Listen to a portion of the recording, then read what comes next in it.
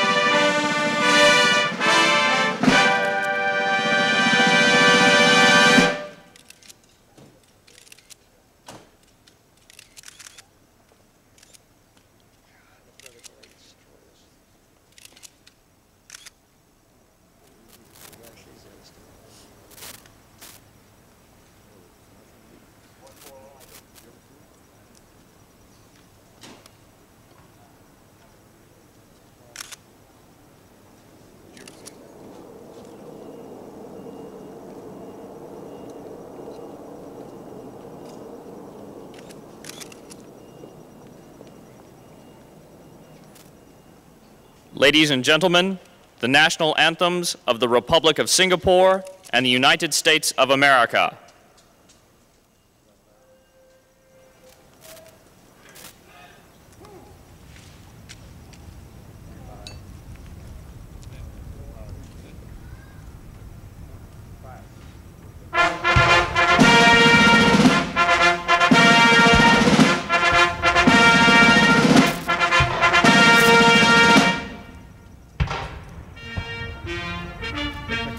From the South Lawn as the President of Singapore.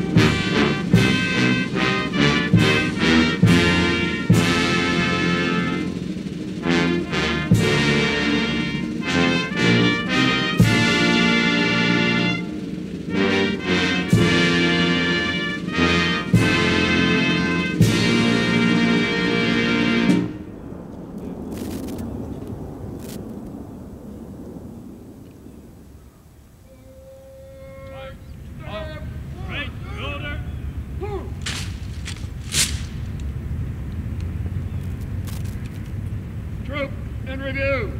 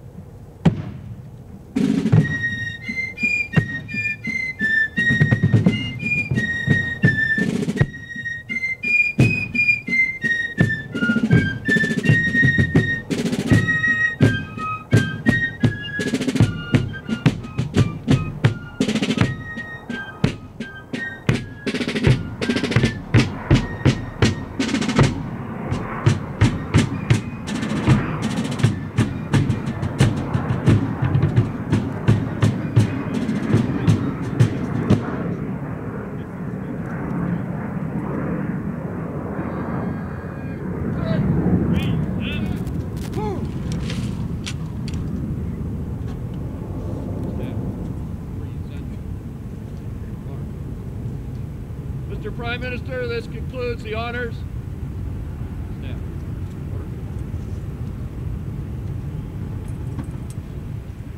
Order. Right, shoulder. Order.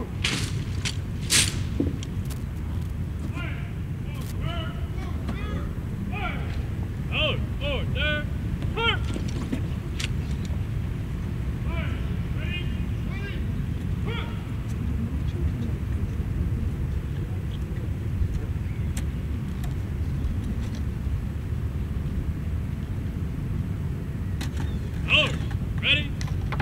Hut. Ceremonial. Head. Heat. Over. Stand that. Heat. Stand. Ceremonial. Head. Heat.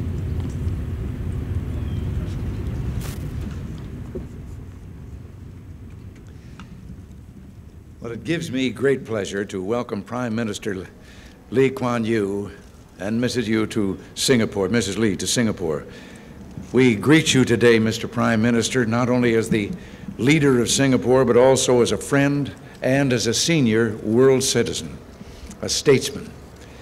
The dazzling success of Singapore in these last 2 decades shines as a tribute to the hard work and ingenuity of its people, and also as a monument to the wise leadership that you have provided your countrymen over your 26 years in office.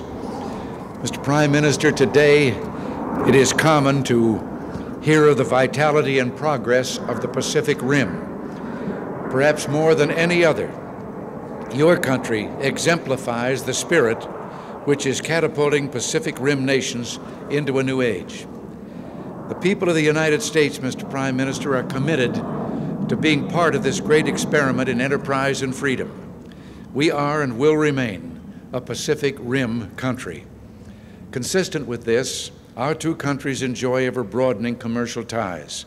Two-way trade between us continues to grow rapidly.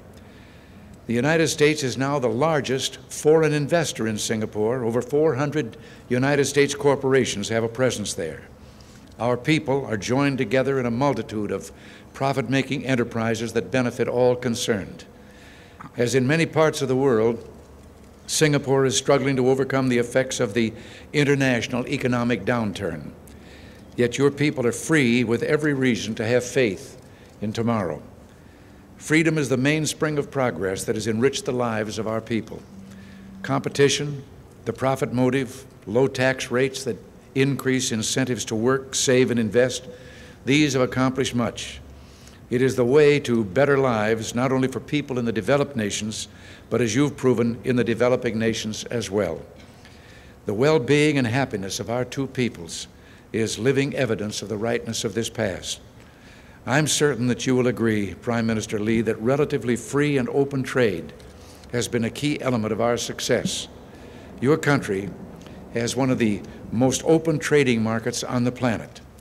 A principal foreign policy objective of the United States is to protect and expand free trade by opening markets now closed or unfairly regulated. This will be a major goal at the next round of trade talks. In striving to accomplish this, I hope, as has been true in so many other areas of common concern, that we can stand shoulder to shoulder. Protectionism is a threat to the living standards our people have worked so hard to build. Once unleashed, it will set in motion a cycle of reaction and paralysis, eventually destroying those it claims to protect. Mr. Prime Minister, I look forward to our discussion today. I'm confident that people of goodwill working together can make our international trading system work, defeat protectionism, and tear down unfair trade barriers. And Mr. Prime Minister, you can be proud that under your leadership, Singapore has not only moved forward economically, but it has also stood for democratic government, human rights, and international peace. As a country, like the United States, composed of citizens with many philosophies and religions, your democratic institutions encourage social harmony by protecting the rights of the minority and offering peaceful resolution to differences and conflict. As a genuinely non-aligned nation, Singapore is independent and beholden to no country. We respect this, Mr. Prime Minister. We also admire that, although non-aligned and independent, you have demonstrated a sense of responsibility that few can match, playing a constructive role in the world community of nations and in the Asian-Pacific region. Mr. Prime Minister, most heartening has been the stand Singapore and its colleagues in the Association of Southeast Asian Nations have taken against the Vietnam occupation of Cambodia and ASEAN's reasonable proposal for a political settlement returning self-determination to the Cambodian people. You and other ASEAN nations have waged a successful diplomatic offensive, rightfully denying international respectability to the Cambodian puppet regime. At the same time, support has been provided to the non-communist resistance to this aggression. The United States applauds and supports this courageous effort by its ASEAN friends. Our two peoples, though separated by thousands of miles, have much in common. We both cherish our political and economic freedom. Our populations are composed of people who are fiercely competitive, who strive for and expect perpetual progress. We're builders, entrepreneurs, people of wisdom. It's natural for us to be friends and to work together. And I'm grateful to have this opportunity to meet with you and discuss a broad range of issues and to renew our personal friendship. Prime Minister Lee, welcome to America.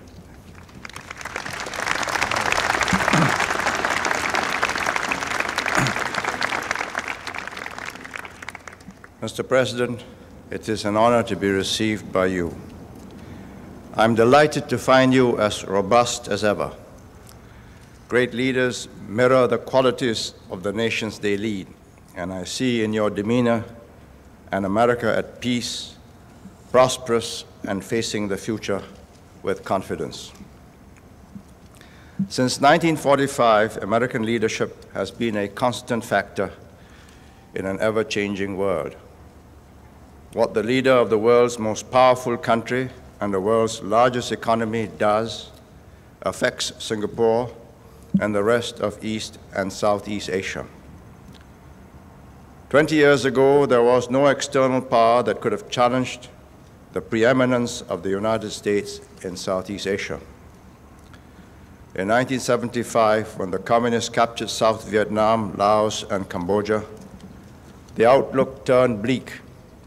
Few dared to believe that American resolve to stay in power in the region would not melt, that the U.S. fleet and air force would continue to be based in the region.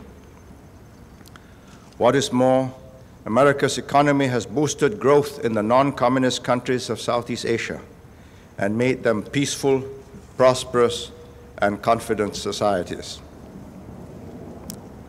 Out of the travail in Vietnam and its tragic ending, the non-communist countries of Southeast Asia came to understand the imperative of self-reliance and of cooperation between themselves. They grew closer together in political and economic cooperation as member states of the Association of Southeast Asian Nations. They have sustained stability and achieved rapid economic growth. I first visited the White House 18 years ago when I was welcomed by President Lyndon Johnson. Since then, the bonds of common interest between Singapore and the United States have grown deeper and more extensive. Mr. President, I look forward to my discussions with you and your colleagues. I'm sure that our discussions will be positive and constructive. The ties between the United States and Singapore will strengthen, for it is an association that rests easily on both of us and our governments and bring mutual benefits. Thank you, Mr. President, for this warm welcome.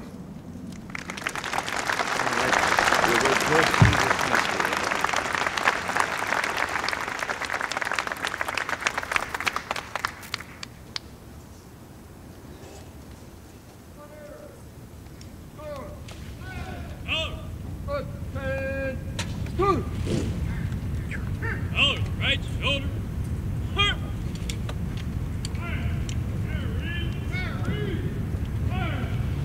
Ready? Mr. President, this concludes the ceremony.